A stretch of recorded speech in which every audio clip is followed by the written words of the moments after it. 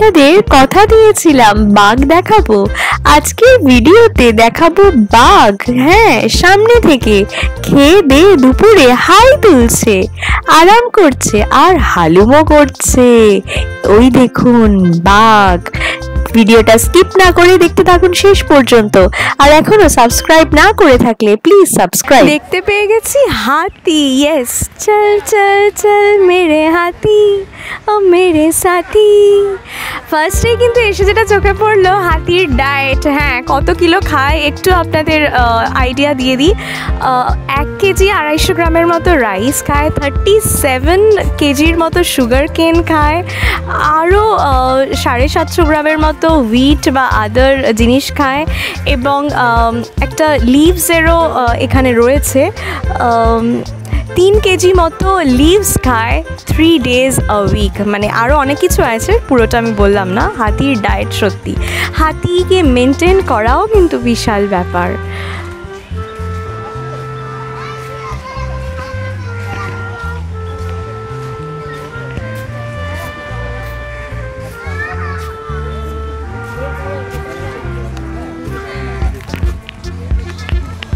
এই যে পেছন দিকে দেখতে পাচ্ছেন, এদেরকে হিমালয়ের বেসে যে ফরেস্ট আছে সেখানে পাওয়া যায়, শ্রীলঙ্কাতেও পাওয়া যায়। এগুলো হচ্ছে চিতল হরিণ। হ্যাঁ, এতক্ষণ ধরে এই হরিণটাকে খুঁজছিলাম, মানে গায়ে চিটচিট রয়েছে। তোরা যে যা বলিস ভাই, আমার সোনার হরিণ চাই, আমার সোনার হরিণ চাই।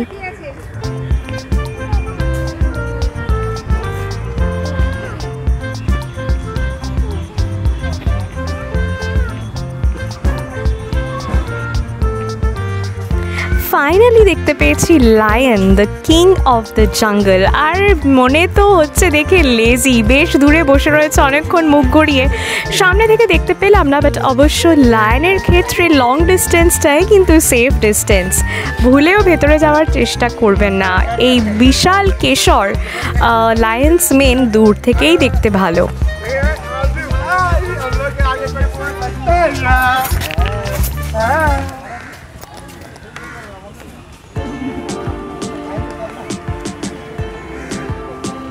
এখন ঢুকে পড়েছি এক্সোটিক অ্যান্ড ডিয়ার সেকশনে। হ্যাঁ, এটা পুরো একটা আলাদা করে সেকশন করা হয়েছে।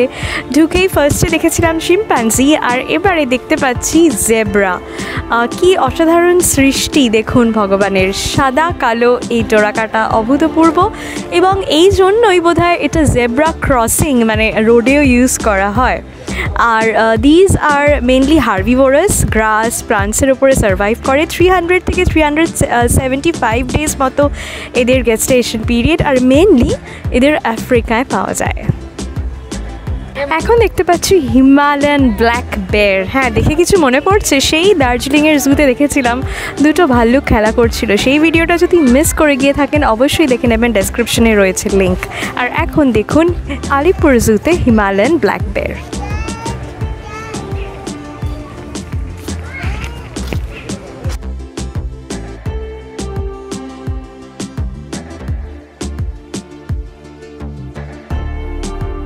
পেছনে দেখতে পাচ্ছেন সাম্বার ডিয়ার। দেখুন কত বড়, কি বিশাল দুটো শিং রয়েছে। আর সত্যি হরিণের অনেক প্রজাতি দেখলাম, আর এই সাম্বার ডিয়ার অনেক জায়গায় পাওয়া যায়, ইন্ডিয়া, বাংলাদেশ, শ্রীলঙ্কাতেও পাওয়া যায়।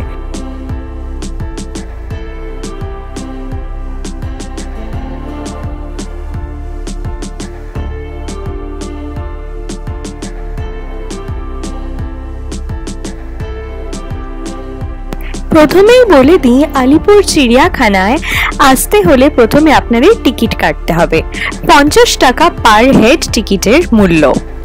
টিকিট কেটে ভেতরে প্রবেশ করবেন, এবং একটি জিনিস কিন্তু মাথায় রাখবেন, বিকেল 5টায় কিন্তু বন্ধ হয়ে যায় চিড়িয়াখানা, এবং তার একটু আগে থেকেই পশু পাখিরা নিজেদের খাঁচার ভেতরে অর্থাৎ গুহার ভেতরে যেখানে রাতে তাদের শেল্টার, তার মধ্যে কিন্তু ঢুকে যায়। এখন দাঁড়িয়ে আছি গ্রেট গ্রিন ম্যাকাওয়ের সামনে। কত বড় সাইজের বার্ড দেখুন। এগুলো ইউজুয়ালি সেন্ট্রাল বা সাউথ আমেরিকায় পাওয়া যায়। এগুলো টপিক্যাল উডল্যান্ডসেই সার্ভাইভ করে। এত জোরে এদের চিৎকার দেখুন, লাউড অ্যান্ড ভেরি নয়েজি। এটা এদের ভালোবাসার ভাষা না ঝগড়ার ভাষা সেটা অবশ্য বলতে পারবো না।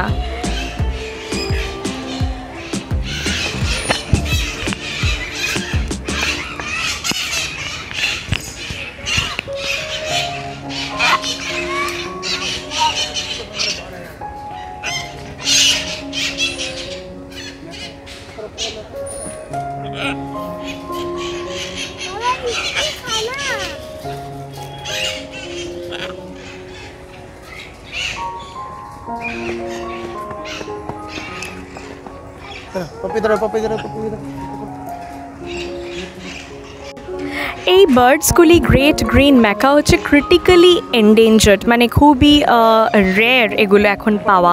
এদের লাইফ স্প্যান হচ্ছে অ্যারাউন্ড 60 to 70 ইয়ার্স, আর এরা হচ্ছে মোনোগ্যামাস, মানে they believe in one partner and they create strong bonds for life. আর এখান থেকেই বোঝা যাচ্ছে এত জোরে যে চিৎকার করছে, এই যে স্ট্রং বন্ডস ফর লাইফ, মনে হচ্ছে এগুলো এদের ভালোবাসারই ভাষা।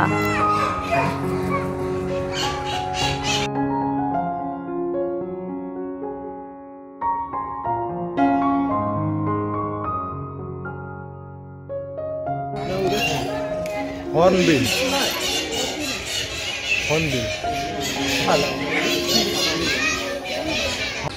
এক্ষুনি আপনাদের দেখালাম লেসার ইন্ডিয়ান হর্নবিল। এদের লাইফ স্প্যান হচ্ছে 50 থেকে 60 ইয়ার্স মতো, আর এরা ইউজুয়ালি ফ্রুটস খায়, অন্যান্য বার্ডস বা অ্যানিমালস ম্যামলসদেরও কিন্তু এরা খায়।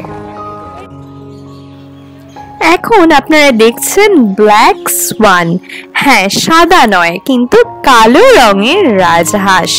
এই ব্ল্যাক সোয়ান আমরা ইউজুয়ালি গল্পের বইতেই পড়ে থাকি, আজকে সামনে থেকে দেখলাম।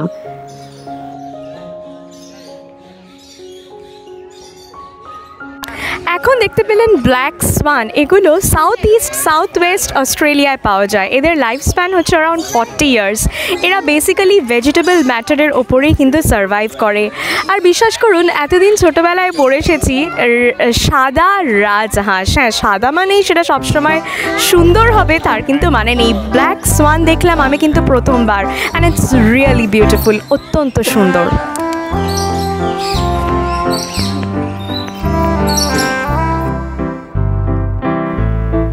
এই চিড়িয়াখানার কিন্তু আরেকটি পর্ব রয়েছে আমাদের এই ইউটিউব চ্যানেলে।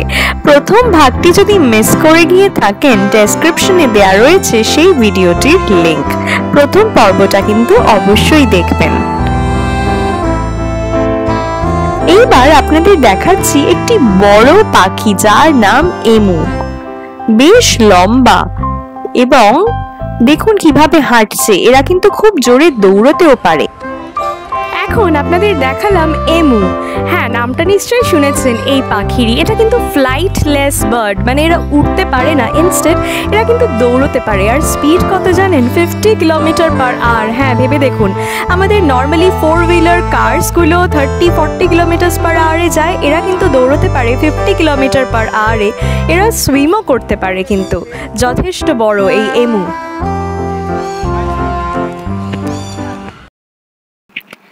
ওগো ময়ূর পেখম মেলো না, হ্যাঁ ময়ূরের কাছে গিয়ে এটাই মনে মনে বলছিলাম, পেখমটি মেলে ধরো, দেখবো কত সুন্দর। দেখতে পেলাম পিকক, হ্যাঁ এই পুরো পাখনা মেলে দেখতে পেলাম না, পেখম মেলে দেখতে পেলাম না অবশ্য, বাট স্টিল যতটা দেখতে পেলাম ইটস লাভলি। হোয়াইট কালারেরও দেখলাম, প্রবাবলি ওগুলো পি হেন, আর যেগুলো পিকক বলে আমরা বেসিক্যালি জানি, পিককরা কিন্তু মেল বার্ডস, মানে পিককদের ক্ষেত্রে দে আর more beautiful than the females. যখন গিয়েছিলাম চিড়িয়াখানায় তখন ঠান্ডার আমেজ খুব বেশি পড়েনি। আপনারা যদি আরেকটু শীতের দিকে যান আরো ভালোভাবে উপভোগ করতে পারবেন, যখন একদমই রোদ থাকবে না।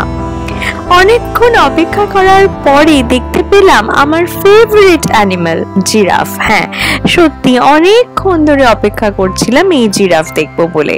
সামনে থেকে দেখে সত্যি অবাক হলাম, সেই কোন ছোটবেলায় চিড়িয়াখানায় এসেছিলাম, বহু বছর পরে এলাম, আর জিরাফ দেখে সত্যি নিজেকে আর ধরে রাখতে পারছিলাম না।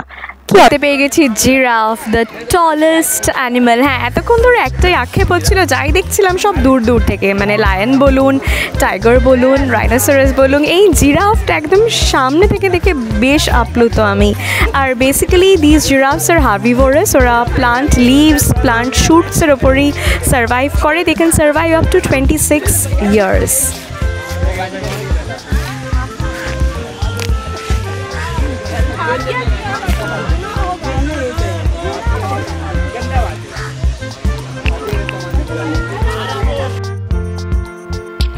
জিরাফ ওয়ার্ডটা কিন্তু অ্যারাবিক ওয়ার্ড জারাফা থেকে এসেছে।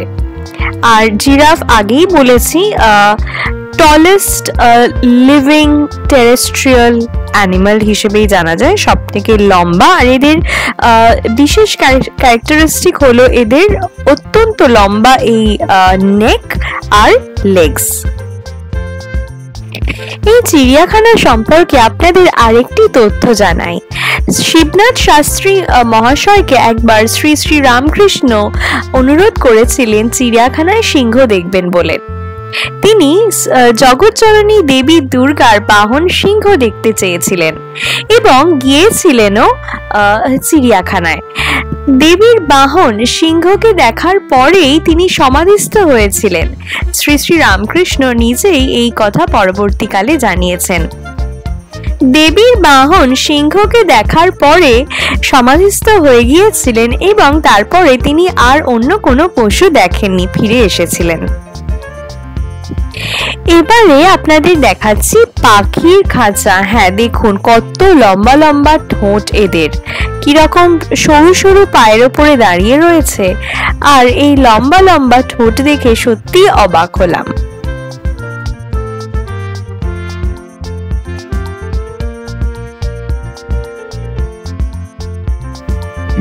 আবার এসে গেছি বাঘের সামনে, আর এইবারে বাঘ করছে কিন্তু বেশ পায়চারি।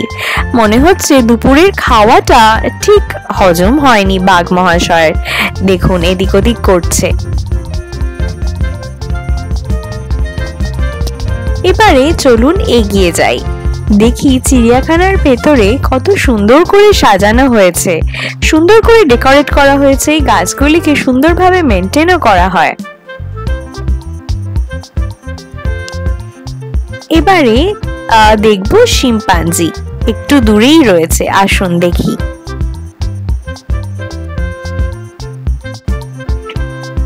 সুন্দর পথ ধরে এগিয়ে যেতে থাকলাম। দুদিকে গাছ, বেড়া দিয়ে সুন্দর করে ঘেরা, সুন্দর পরিবেশ। ওই যে দেখতে পাচ্ছেন শিম্পাঞ্জি বসে রয়েছে ওইদিকে মুখ করে, এদিকে পেছন দিক করে রডের ওপরে। আর এবার এসে গেছি জেব্রার কাছে, জেব্রা দেখতে। দেখুন কি সুন্দর দেখতে লাগছে এদেরকে। এই যে ভাল্লুক মশাই দৌড়দৌড়ি করছেন, মনে হয় ওনার শেল্টারে ঢোকার টাইম হয়ে গিয়েছে, আর বাইরে থাকতে মন চাইছে না, কখন ভেতরে ঢুকবে অধীর ভাবে অপেক্ষা করছে। এসে গেছি এক সুন্দর প্রাণীর কাছে। হ্যাঁ, হরিণ। সত্যি সুন্দর না? আমরা তো বলেই থাকি হরিণের মতো চোখ। দেখুন কি সুন্দর করে তাকিয়ে রয়েছে, কান দুটি কিন্তু সজাগ, এদিক ওদিক দেখছে। ওরা কিন্তু একটুও ডেঞ্জারের আভাস পেলেই ভয় পেয়ে যায়। এখন দেখতে পাচ্ছি ব্রাউ অ্যান্টলার্ড ডিয়ার মানে হরিণ। আর এই হরিণ হচ্ছে হার্বিভোরাস। এগুলো ইউজুয়ালি পাওয়া যায় মণিপুরে। আর এখানে মেল ডিয়ার যেগুলো, তাদের অ্যান্টলার্স আছে মানে শিং আছে, যেগুলো প্রত্যেক বছর অ্যানুয়ালি পড়ে যায়, আবার নতুন করে গ্রো করে।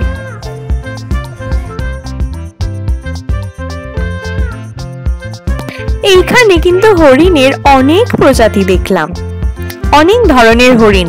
কোনোটা বড়, কার রয়েছে বড় শিং সাম্বার ডিয়ারের মতো, কারোর গায়ে ছিটছিট দাগ রয়েছে, কোনোটা একটু আয়তনে ছোট, কোনোটা একটু বড়।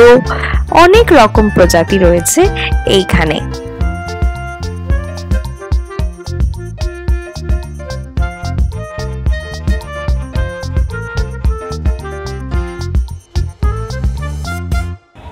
এখন আর এক প্রজাতির হরিণ দেখতে পেলাম, বার্কিং ডিয়ার।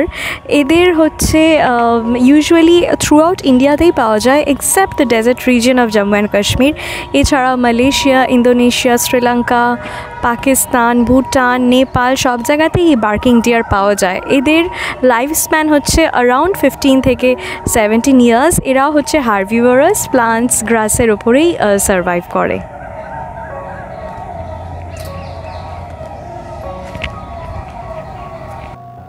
এই যে এই হলো সাম্বার ডিয়ার। এরই রয়েছে বিশেষ লম্বা বড় দুটো শিং এবং সাইজেও বেশ বড়। চিতল হরিণ দেখতে পাচ্ছেন, গায়ে সাদা সাদা দাগ রয়েছে এদের।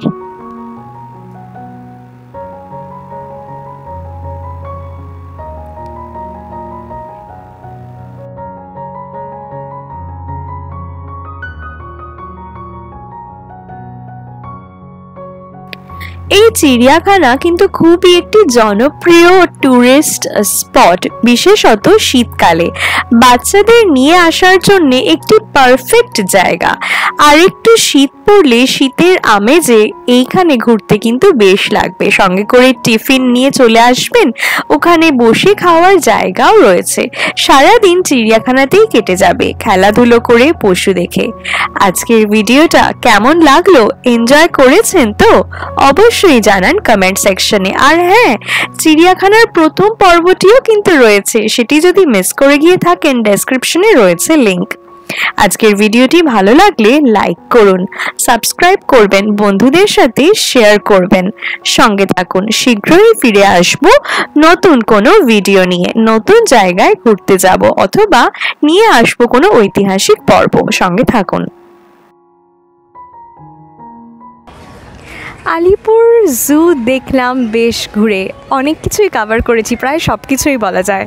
বেশ ভালো লাগলো, অনেক বছর পরে এলাম, নিজের শৈশবকে ফিরে পেলাম এখানে।